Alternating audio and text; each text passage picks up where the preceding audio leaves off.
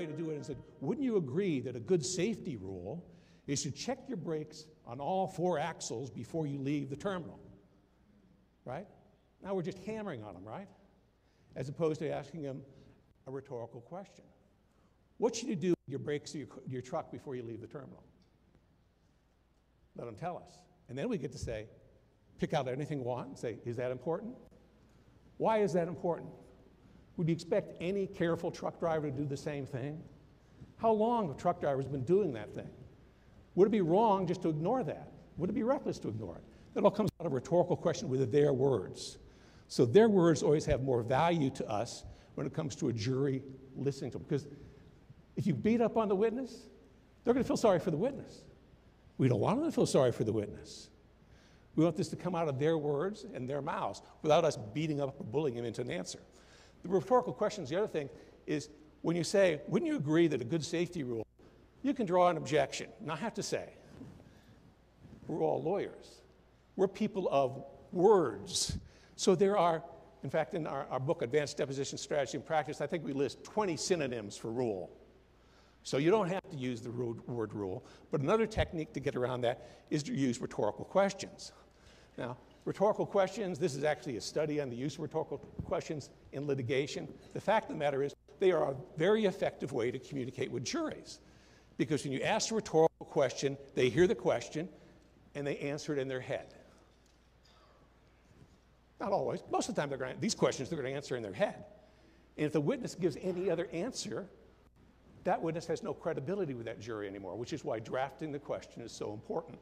We're going to ask a question where every juror answers the question in their head exactly the way we want them to. And you can test that. But anyway, rhetorical questions, very effective way to persuade. So how do you do rhetorical? Begin the question with who, what, where, why, how, maybe. Because I'm trying to get you away from cross-examining someone. So it's got to be an open-ended question, a rhetorical question. It's not a yes, no, right? And you can test it with non-lawyers in the office. It's like, and begin with who, what, where, why, how, because that's going to lead you into an open-ended question that then, if it's framed correctly, there's only one answer to that question, or a series of answers, all of which are good to you. I'm going to give you some examples right now. Don't suggest an answer. It's not a yes, no. Fewer words is better. You have to repeat it like a mantra, potentially, right? No technical or legal words. So some of us are subject matter experts. Trucking, nursing home, medical malpractice, long list of things that we are subject matter experts in. And the answer is the people in the box don't know those words or those terms. So non-technical, non-legal words. Here's a rhetorical.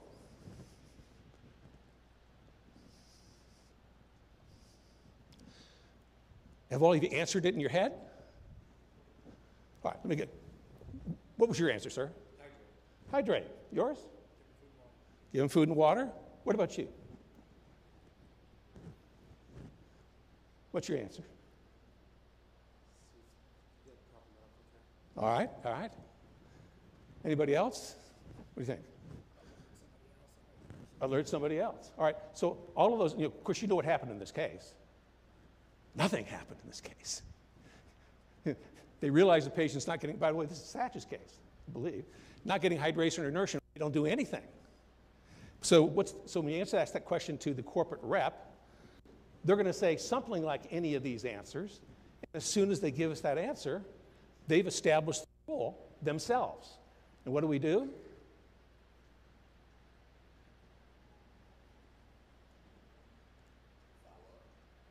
That's it. Those are the questions.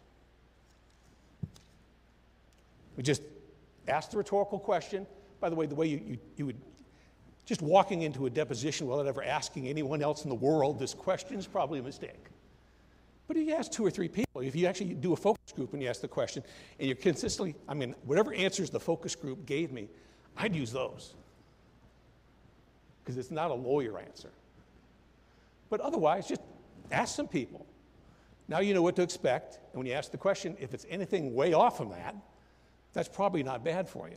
But ultimately, you want to take that answer, turn it into a rule, and say, is that important?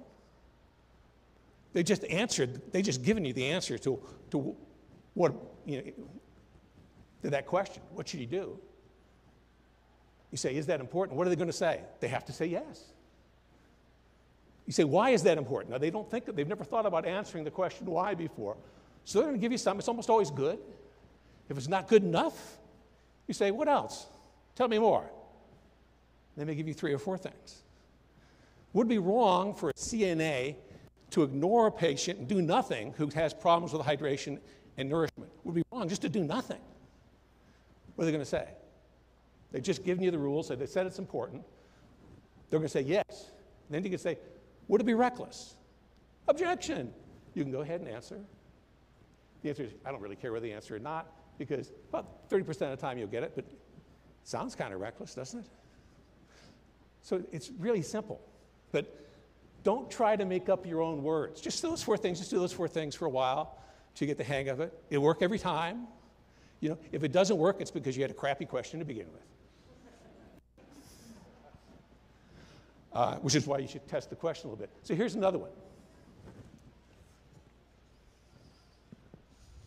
Everybody got the answer in their head? You're a juror now. You got the answer in your head. I'm going to come back. This looks like an intelligent juror. How would you answer this question, sir? Very vigilant. Very vigilant. Now, you know, the answer is, I have to say on this question, there's not a lot of variation in the answer to that question. So you say, is that important? Why is that important? Well, would it be, here we go, be wrong just to ignore that principle? No. Well, most cases. Right. Would it be reckless to not be vigilant when you're operating on someone's spine? So that's cha-ching. Again, we're not suing for punitive damages. We're characterizing the conduct in a way that is intentional, right? Punitive damages are just, it's just a swamp and a quagmire for us as plaintiff's lawyers, basically. All right, here's another one. Open-ended, it's a rhetorical question. Pretty simple, right? I haven't been down to this end. I'm going to pick on you since you're at the end. It's easy to get to. All right. So, what's your answer to this question? What should a manufacturer do when they begin getting reports of product failures? Investigate the failures. Good, good, good. All right, I'm going back. Dorsey? Yes, sir. What should a manufacturer do when they begin getting reports of product failures? Recall. Recall? We got report, we got recall. Read your name, it's terrible. Taylor? What about you? So they issue a letter, send a letter to people who purchase the product. All right, notice to consumers. So I like all 3 of those answers. Now, if we're really serious about this, we might test it with some consumers, see what kind of answers they come up, and try to get something that's inclusive. But what should a manufacturer do when they begin getting reports of product failures? You know, any of those answers are good for us. So we're taking a 30B6 deposition of a corporate rep, and we ask them that question.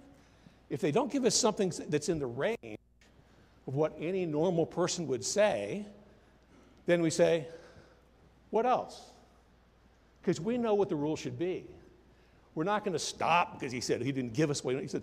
Okay, what else? We're going to say what else until he gives us something that we can use that relates to the issues in the case, like reporting it, recalling it, or telling people. So they don't give it to, what else? Tell me more. After they've done that, after we've got that out of their mouth, extracted it from their soul, that they ought to do something, then we say, is that important? So you can say, is sending a notice to consumers important? Came out of their mouth, they're going to say yes. Why is it important? Would it be wrong not to notify consumers when you have a product that's got repeated failures?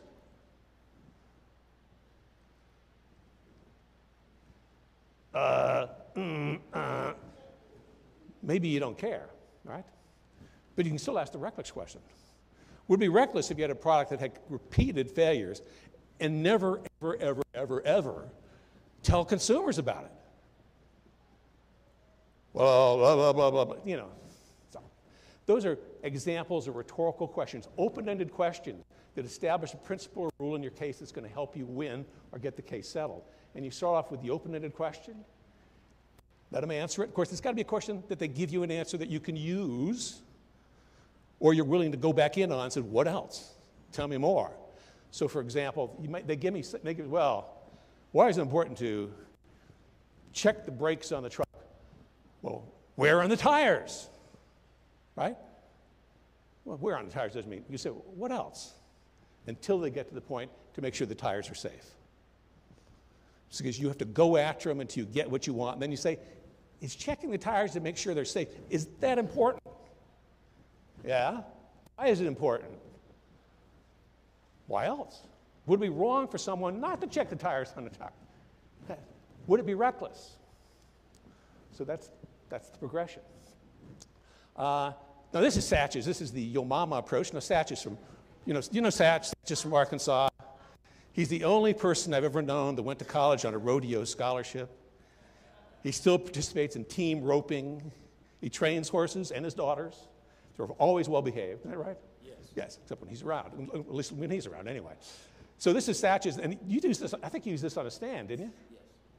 So remember the golden rule? You can't ask plaintiffs, the jurors, to put themselves in the shoes of a plaintiff. That's the golden rule. Everybody know that? That's a no-no. Can't do it. This is the defendant. This is the defendant doctor.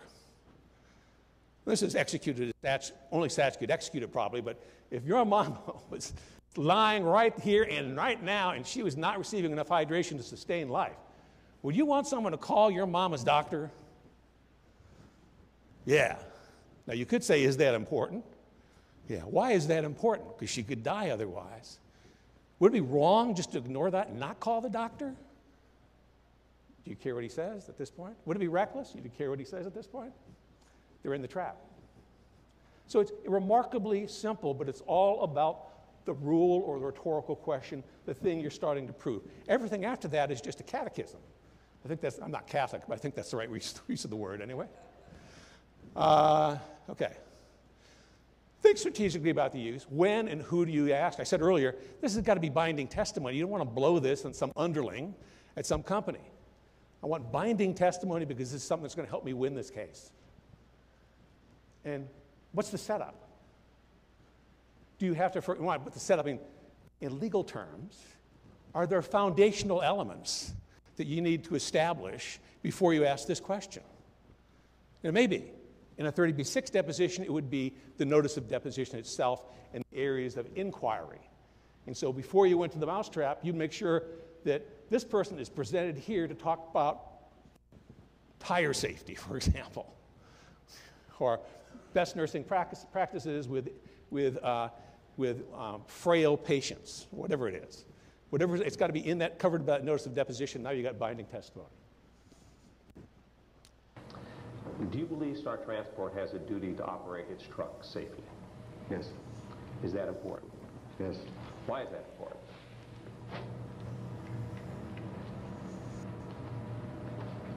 For the well-being of the driver itself and the well-being of the public. Okay. Okay. This was a trucking death case and contested liability, and there was another lawyer on it who'd been a defense lawyer for 40 years at the time. And when I finished the examination, he didn't ask a single question. And he told me, there's no point in messing up a good examination. So this is the first time we used the Mousetrap, 2004. This is 18 years later, right? Does it still work? All the time. You got to pick the right question. Right? So this is my first time, and it made that case settled. I was happy that it settled. It settled for great money at the time. And then I've used it ever since. And Tom Vesper saw this video clip at the Advanced Deposition College and called it the Miller Mousetrap. And so that's how it got its name. Do you believe Star Transport has a duty to prevent access? Yes. Okay. Do you think Star Transport has a duty to stop unsafe driving practices? Yes. Okay. Is that important? Yes. Why is that an important duty for Star Transport? Because I don't think myself or you or anybody in this room would want an unsafe driver behind the wheel of one of our trucks when we're riding next to him on the interstate. So the backstory is this particular driver had 4 speeding violations in the 3 years prior to hire. Okay, and we were able to establish that he was routinely exceeding the speed limit on his routes and wasn't logging anything. It was just, we had lots of stuff to say this is a bad driver. But that's the setup, and then we get to show what the actual facts are. So if you know what the facts are, you can set up some things that make the people look inconsistent or fraudulent or liars. But you have to know somewhat what the facts are. Mr. Randolph, as the corporate representative for Long, do you believe that Long has a duty to operate its trucks safely? Yes, That's important. of course. And why is it important? Just how we operate. You've got to operate safely to consider the motoring public, keep people safe around you. Do you believe Long Foundation has a duty to encourage drivers to make safety a priority? Yes, Every day. every day. Okay. So 10 years later, I'm doing it. It just keeps working. It's working today, but this happens to be a death case. This is an exhibit I had this man say. So part of controlling a witness, and one of the things you do when you have people in a mousetrap, is you can establish an exhibit that you can use at trial. You can provide it to your experts.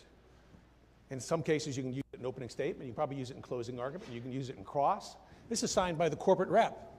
The issue in this case is they had a tractor trailer that was attempting U-turn on a public roadway and turned right in front of a guy on a motorcycle and killed him. So I'm happy with that rule. But you can do more. But creating an exhibit to control the client as well as nail down what the rule is, the principle is that you're trying the jury, making sure that the jury understands. So this is insist on an answer, and this is my good friend, now deceased, Paul Scopter, who had a nursing home case. A nursing home case involved a transfer of an elderly woman and from her bed to a chair, and for some reason, they blew the transfer, dropped her, and she broke both hips. They denied liability. So Paul's taking the deposition. He's taking the deposition by telephone. Now, if you haven't done that, or you have an opportunity, or you're forced to do that, do not cry. I know everything now would be done by Zoom. But when you take a deposition by telephone, they forget that you're there. They'll make all kinds of expressions, do all kinds of stuff they would never do on Zoom because they can see themselves on Zoom. This is a telephone deposition. Paul is in his office in Milwaukee. He's got his feet up on his desk, as he always has his feet on the desk. He's got the file spread out in front of him. He hasn't had to travel 2 miles. He's taking the deposition of this woman who's the head of nursing at this particular nursing home. And the simple principle he is trying to nail down is this was not a safe transfer. I mean, if you drop a woman and break both of her hips, that's not a safe transfer. But she didn't want to say that. So this is the other part of the mousetrap or any other kind of deposition. When you know something's the truth, you insist on an answer. They can be evasive. You stay with them. I had an example. Sach had a doctor in a medical malpractice case. He had some rules that took him. How long did it take you to get that guy to admit the rules? Like an hour?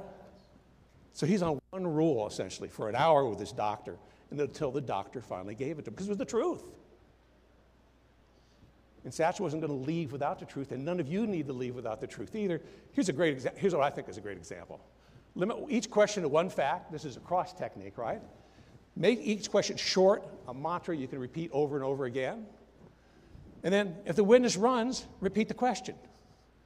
The jury heard the question once, now they've heard it twice. They know what the answer is to the question. They know the witness is being evasive. You've already won this examination, but you're not done because they haven't admitted the truth yet. See if I can get this to play. If I do this, it's going to play? Nope. Could you hit play on that PowerPoint slide, please? Oh, no. You have to go to you have to actually go to the image. There we go. Nope. Click on the image in the bottom left. There'll be a, see that arrow there? There you go. Sure, let me ask a different way. She was at high risk regardless of what type of transfer was going on, wasn't she? Yes, but she could safely be transferred with one person and the easy stand. That's not true on April 4th, was it?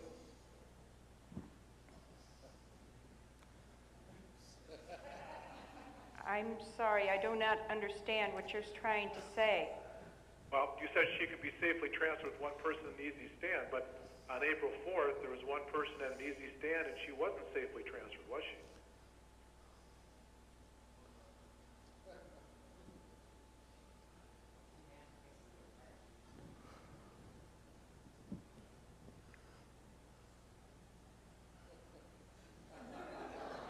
Consult with you. No, we can't. If you can answer the question, go ahead. If you don't have an answer to the question, then tell Attorney Scott after that. I cannot answer that question Why? because I was not present at the time. Well, you know what happened, right?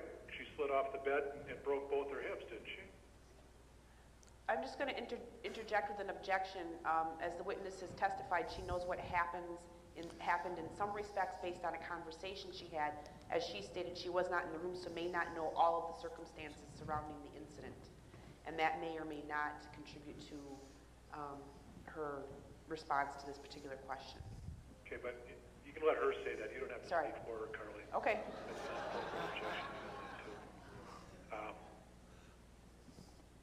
It's your understanding she slid off the bed, right?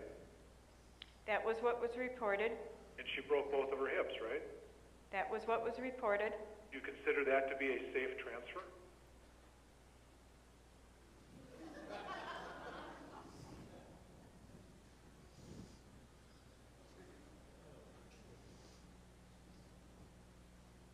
I'm going to object to the form of the question. You can answer, ma'am.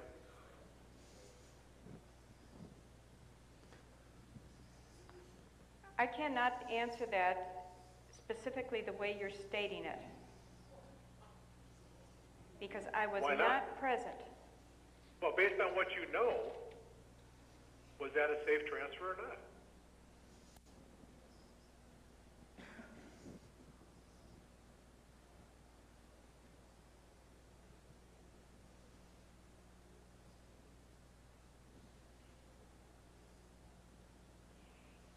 If she... No, it was not.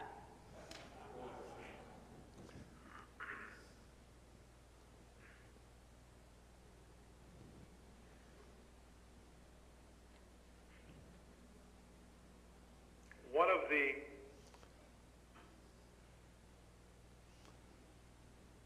jobs of a CNA in your facility in 2002 was to provide for safe transfers, correct?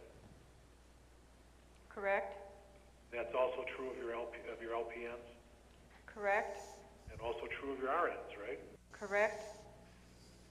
This LPN, what was her, strike that, this CNA, what was her name? Do you know? Mary Mothy? Mary. You would agree with me that Mary did not provide a safe transfer for Ms. Kozabud based on what you know about what happened, right? I'm going to object to the form again. You can go ahead and Sure. answer.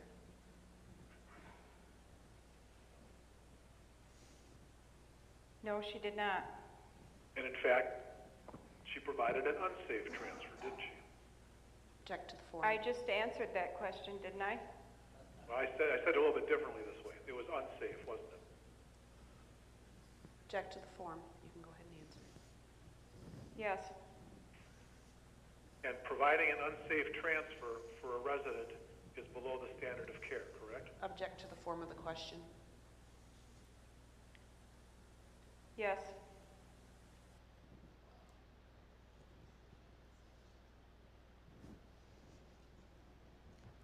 Okay, so that took Paul 7 minutes. You know, the first answer, most people would have walked away after the first answer, right? Because she's just not going to give it to us. But the truth was obvious. It wasn't a safe transfer if you drop a woman who's an invalid, you know, while using an assisted device and she breaks both hips. That cannot be called a safe transfer by anyone. And so he just stayed with it till he got it. Simple as that. I say it's simple as that, huh? So this is another case. This is a tractor trailer turning.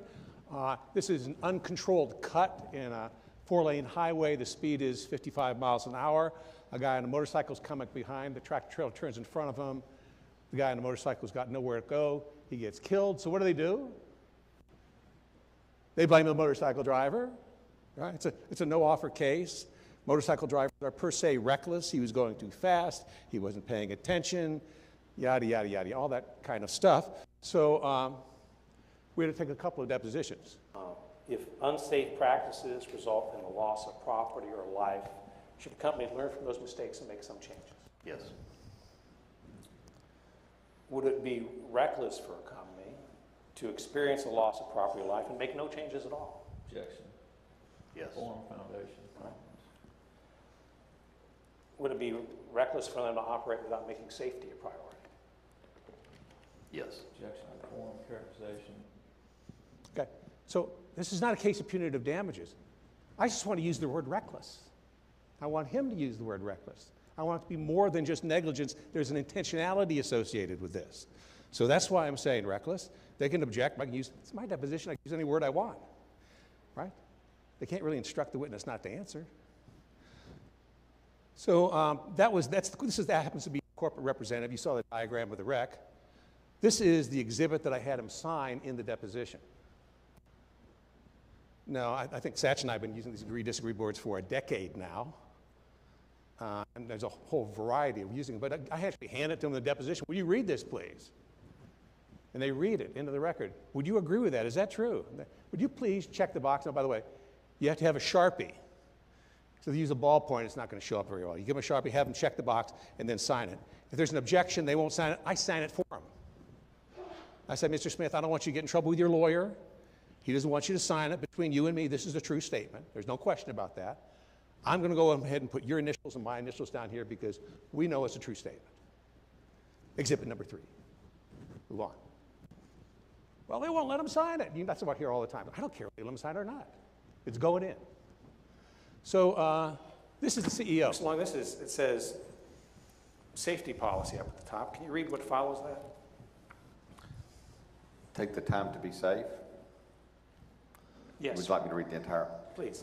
Any collision between one of our tractor trailers and most other vehicles can potentially cause serious injury or death to the driver or passengers of the other vehicle.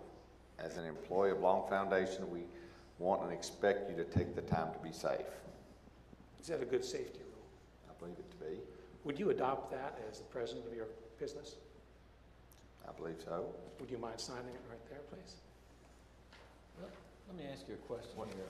What? Is this a document that you've created where you've actually put the name of the company up there? Of course, yeah. This isn't a document that came from our safety policy. No. This is documents created. Why would it have our letterhead on it? Yeah, let me object to entering into any kind of manufactured document in which you present it to the jury as being a Long Foundation Drilling Company document by actually putting their logo and letterhead on there. Well, objecting to this entirely. If Mr. Long agrees to it, it is, and if he doesn't agree to it, it isn't. So the question, Mr. Long, is you said that's a good safety rule. I think that's a. Do you think it's reasonable to adopt that as a rule for your company? I think it's a reasonable expectation. Can you think of any reason why you wouldn't sign that and make a safety rule of your company right now? Not necessarily. Okay. Would you go ahead and sign that, please?